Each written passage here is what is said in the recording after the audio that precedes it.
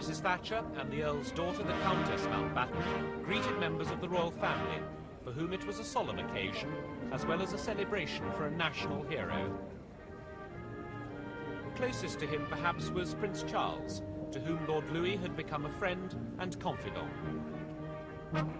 The statue stands in honour to a man whose achievements touched so many and spanned most areas of public life.